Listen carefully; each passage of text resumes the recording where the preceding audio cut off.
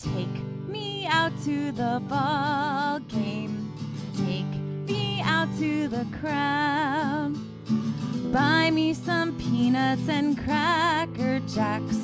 I don't care if I never get back, for it's root, root, root for the home team. If they don't win, it's a shame, for it's 1, 2, 3 strikes, you're out at the old ball game.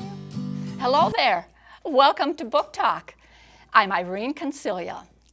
Philip Schlager, a former copywriter, sports writer, and playwright, has written a wonderful coming-of-age novel titled Mickey Mantle Doesn't Eat Broccoli. Let me ask you, who were your childhood heroes? If they were Superman, the Lone Ranger, Annette Funicello, and Mickey Mantle, then you probably came of age during the 1950s, today commonly referred to as the good old days. Yes, growing up in the 50s, most every kid who loved baseball loved the Bronx Bombers. They were such a dominant team, winning 5 World Series in a row, with powerhouse players like Whitey Ford, Yogi Berra, Phil Rizzuto, and of course, Mickey Mantle. And Mickey was the best of the best, who in 1956 was the American League's MVP, home run leader, slugging leader, and runs scored leader, winning what is known as the Triple Crown. So it's not surprising that every kid who played baseball wanted to be Mickey Mantle. And 13-year-old Philip Morris Kleinman was no exception. Philip, or Skippy as he was called, loved the Mick. But his chances of actually seeing him play in Cincinnati, where he lived, were probably nil. The Cincinnati Reds played in a different league, for goodness sake, and would most likely never play against the Yankees. Yet, where there's a will, there's a way. After all, didn't the Magic 8-Ball say he would meet Mickey Mantle this year? And we all know that the Magic 8-Ball is never wrong. So with that as assurance, Skippy set out to make his impossible dream come true. First, there was the Esso's Mickey Mantle tape measure home run derby contest, where the grand prize winner got to be the Yankees' bat boy in the last game of the season.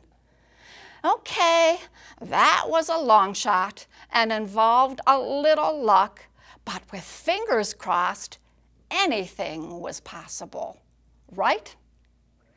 Then the golden opportunity to see an exhibition game with the Yankees playing their farm team came along.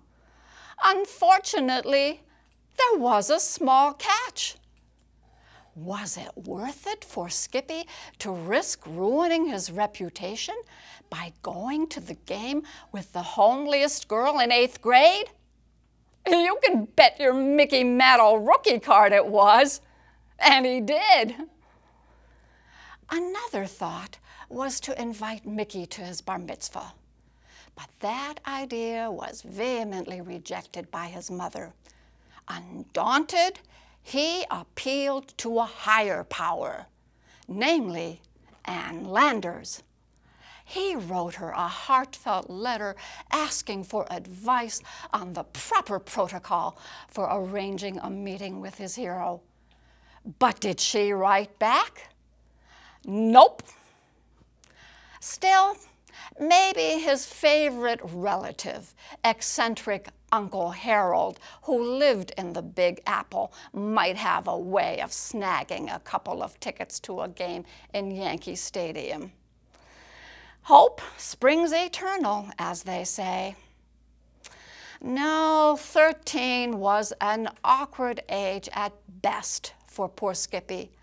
What with hormones and acne and peer pressure and pretty girls, a boy on the cusp of manhood had only one thing he could count on for certain, and that was baseball and Mickey Mantle. This book is a great read and laugh out loud funny. Written in the first person from Skippy's point of view, it's a coming-of-age story about a kid who loved the Lone Ranger, Annette Funicello, and Mickey Mantle. But it's also a witty, clever satire that pokes fun at our obsessions and conventions. And it's a smart social commentary about life in the 50s, which we like to remember with such fondness. So if you're in the mood for a humorous, nostalgic look back at the good old days, then I highly recommend Mickey Mantle Doesn't Eat Broccoli by Philip Schlager, and I give it 5 stars. Until next time, I'm Irene Concilia. Buy me some peanuts and Cracker Jacks. I don't care if I never get back, for it's root for the home team. If they don't win, it's a shame, for it's